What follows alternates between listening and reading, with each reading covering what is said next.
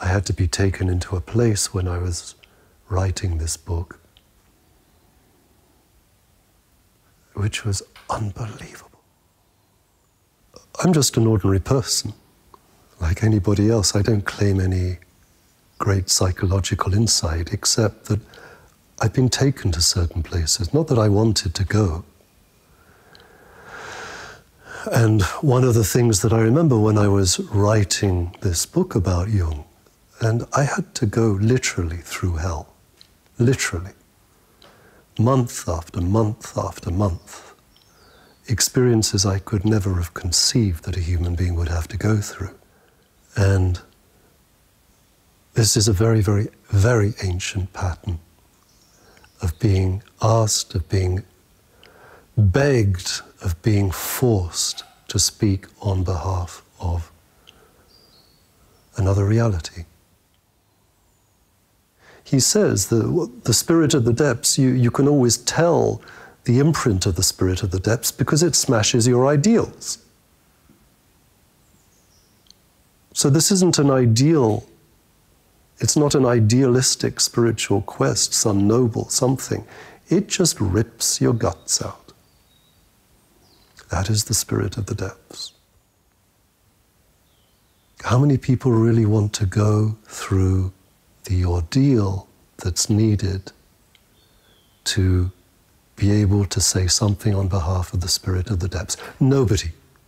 Because you don't do it unless you're forced to do it, unless you're grabbed by the balls, not by some pretty ideal. It shows you even that your spirituality, even your learning, everything you think you know belongs to the spirit of this time. That is what the spirit of the depths does. It always pulls the bottom out from underneath you. Be here now, the power of now. Fine to talk about it, but how the hell do you do that? And one of the points I try to make in this book is you cannot access the power of now until you go back into the primordial past to see where the now comes from. Otherwise, you're just skating along on the surface of existing, thinking that you're in the now. You're not. You're dreaming. You have a fantasy of being in the now. It's all a bloody illusion. We can't accept that the dead could be alive, and this is really one of the crucial elements in Jung's work, which is that the dead are not dead, they are more alive than we are.